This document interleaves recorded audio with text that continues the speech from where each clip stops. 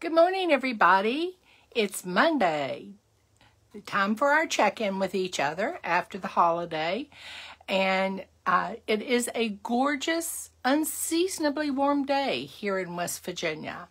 The snow that we had all last week and the bitter cold temperatures have gone away for a while.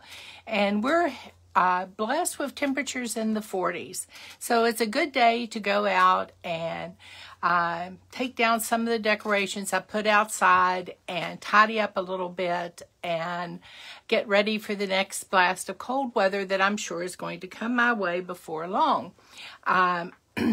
This will be the very last in the series of favorite words from different letters in the alphabet. So we are covering X, Y, and Z, the last three letters of the alphabet today, which is a fitting way to end this letter journey that we began 24 weeks ago. Doesn't seem possible that we have been going through the alphabet together that long, but indeed we have. My request of you, once we're through with the broadcast, is to go to my YouTube channels and look at some of the videos that you may have missed during the period we were going through the letter series. And for each letter, write down your favorite positive word and make a list of positive words with which you will start your new, exciting New Year's journey. It is an excellent opportunity for all of us to spend a little bit of time reflecting on the lessons we've learned this year and that we wish to carry forward with us into a brand spanking new year, and which things we would like to learn from and leave behind as we progress in our journey. So I'll check in with you next week and see if you came up with a positive vocabulary to begin your New Year's journey. I know Rick will be speaking with you all on Friday. His brand new granddaughter has not yet arrived, so maybe she will be a New Year's baby. Who knows? Wouldn't that be exciting? I guess maybe I was a little bit like Superman this week, and I got out my x-ray glasses and I began to look carefully at my year. And boy, oh gee, what a year it has definitely been for each and every one of us. We have had to look deep within ourselves to find the resolve and the perseverance and the dedication to stay on task and headed in the right direction. We haven't always been successful, but we have not quit trying. And as long as we keep on trying, we have the opportunity to find the success that we wish to achieve and the path that will lead us to that success. One thing I have learned during this time also is that I do not want to be a Xerox copy of anyone else. I want to be my unique self, not a carbon copy, but my unique self. And I'm not like anybody else. You're not like anybody else. And while other people can help me in some ways, in fact, in all of the important ways, I need to do the work on me, myself. I need to look at what I'm doing, decide if it works, keep what's good, discard what isn't working, and move forward. When I looked into the letter Y for this talk, there are a whole bunch of letters that came to mind. And two of them really struck a chord instantly. One, believe it or not, it's an actual word, is the word Y''ALL, which is a word that those of us who live south of the Mason-Dixon line say a lot. It's called y'all. It's a shorthand for you, all of you. And we pronounce it y'all, which is sort of the way people in the far north pronounce the word Y-A-W-L, which is the motion a boat makes.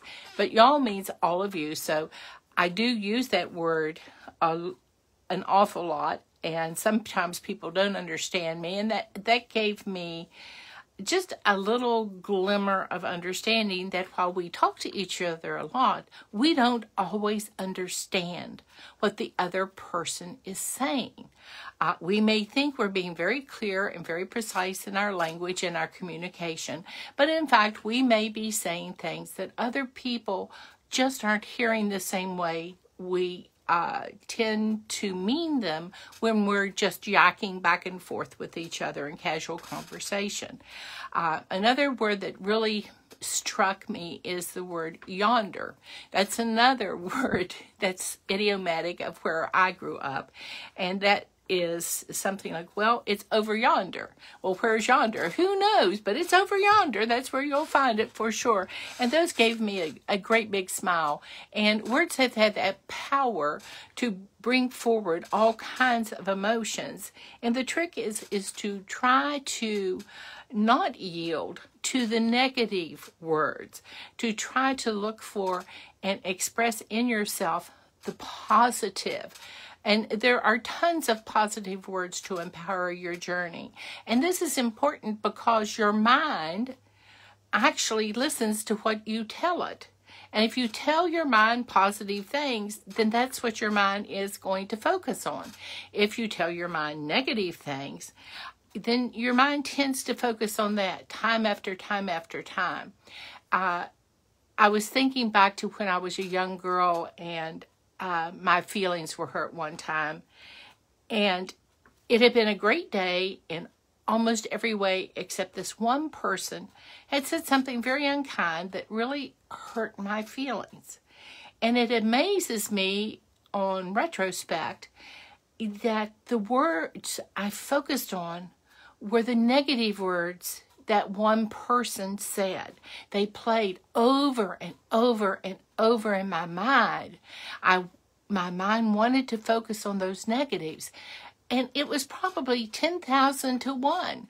All the good words sort of got pushed to the side. And I was super critical of myself. And I think all of us sometimes are less forgiving of ourselves than we are of others. And that's a resolution for me for the new year, is to be kind to myself as I try always to be to other people. Also, when I was looking through these letters X, Y, and Z, I came across the word yesterday. And I am a firm believer that you cannot go back and change 1 second in your life. You could wish you could go back and redo, but life is a progression. And we don't have within us the ability and the time continuum to go back 1 millisecond in time even. What was, what is, and what will be is something we cannot possibly foresee. All I can do with yesterday is treasure the good memories and learn from all the experiences to make the best use of the time I have right now to be my best self. And that is really important to always remember, is that in your yearbook of life, you can put snapshots in there of days gone by to fondly remember, but you don't get a do-over. They are what they are. They were what they were. And you need to yield to the pleasure of the good memories and move past the memories and learn from the memories that were not so good. This year has been totally zany.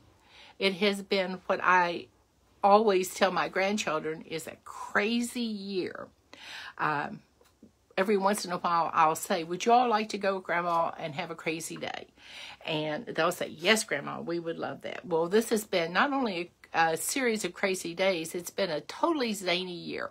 You name it, it's probably happened. My son and I got to laughing the other day because it seemed like every small thing in my house that could possibly break, get lost, or not work as it was supposed to work and had worked in the past was going crazy.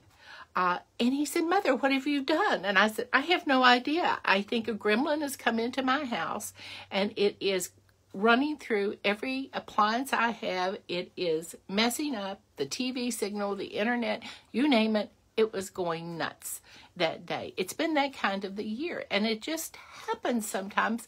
And when that happens, I just have to let go of it, take a deep breath, and just laugh. Because it was a zero control day. These things that were going on were totally beyond my control.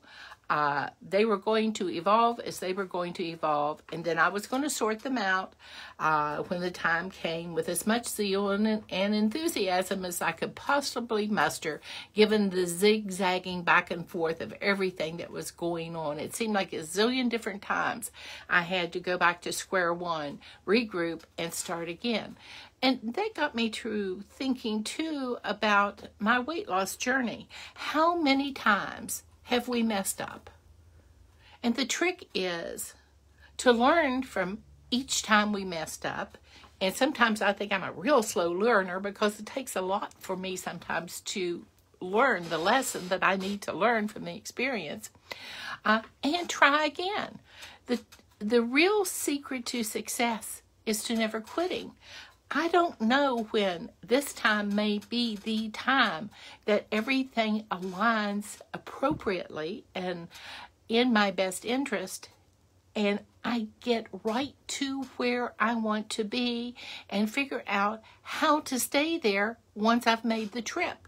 Because a lot of times that's the real challenge for me, is not knowing how to lose weight, but knowing how to maintain it once I have successfully lost it. My dad used to say, he had an expression, he said, a zebra doesn't change its stripes. Well, gee, I hope that's not true, because I would like to change some of my stripes.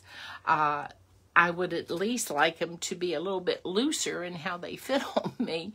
And this year has been good for that. In my zeal to hang on to the good things about my life and all the changes that were necessary to make, given the requirements that were made of us for our protection and the protection of others. I made some really good choices and some really positive changes that helped me live this year in many ways truly successfully, in terms of my health and in terms of my weight. Boy, there are a bunch of you on here. You just keep saying, hi, hello, how you doing? I'm watching you.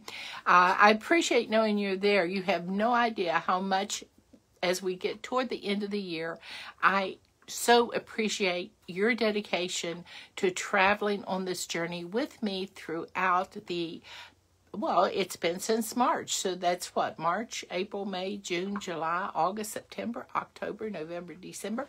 10 months every week. We have been chatting with each other, and that's dedication. And I'm so grateful for your dedication.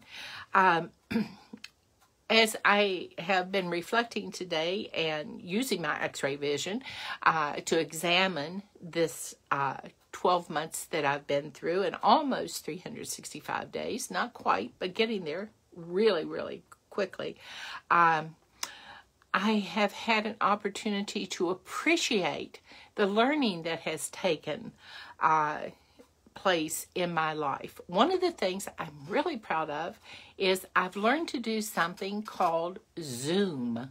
And I know many of you have learned to Zoom as well.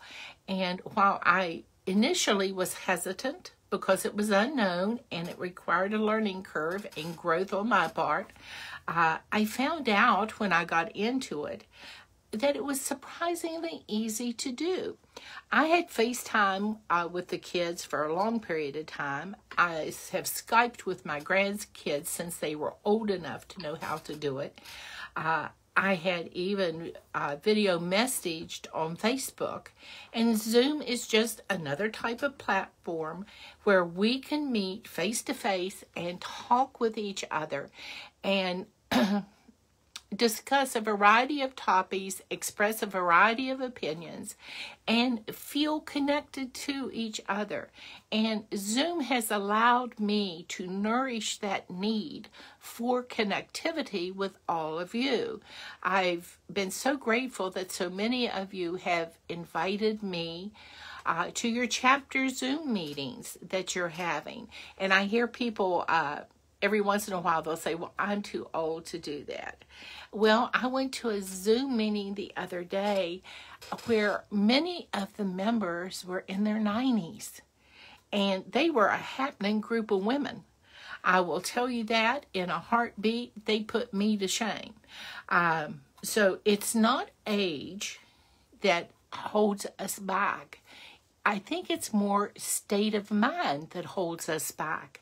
We resist and we tell ourselves we can't, where if we really relaxed and allowed ourselves the opportunity to learn and allowed someone else to help us, we would in fact find that the very thing that we said was too hard for us to do was not so hard after all. And that's been a wonderful reminder for me during this year. It's something I think that all of us need to be cognizant of on a day-to-day basis. Is we're never too young to learn or too old to learn something new. And no one is ever too young to teach you something new. Babies teach on a continuous basis. If you've ever wanted to find out what pure joy is, just in being in the world, watch a baby. He delights because he is. He is happy because he is. He doesn't need gifts. He doesn't need special arrangements. He just needs to be himself and delight in the world around him. And what a powerful lesson that is. I very often yearn for the innocence of children and the ability to just let myself go into the moment at any period of time and yield to the experience as it unfolds before me. Those are sort of my XYZs that I want to wrap up the year with. The one thing that I guess I need you to know is you are important. And why is one of those, the why word you, as I look at you, is a very important word to me. I am better for knowing you.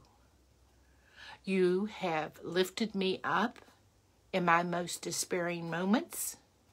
You have comforted me. You have strengthened me. I yearn for the day when we will all be together again.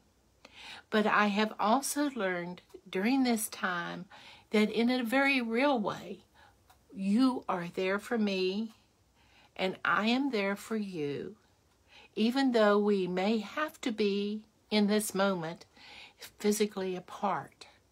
So remember, your assignment for this week is to write down your ABCs and come up with a list of positive words for each letter. And it can be just one or two important words to you for that letter. That will help you keep a positive frame of mind as this new year begins to unfold for us. I'm looking forward to all the opportunities we will be having to spend more important time together. I know it will come. I know it is just a matter of needing to be patient, but it will happen. I want you to stay safe.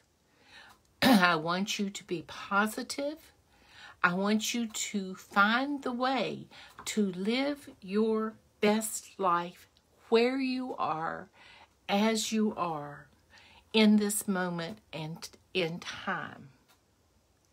I am so grateful for you, and I'm going to say goodbye for now. Thank you for the wonderful period of time we have shared, and I will see you next week. Take care now, everybody. Bye-bye.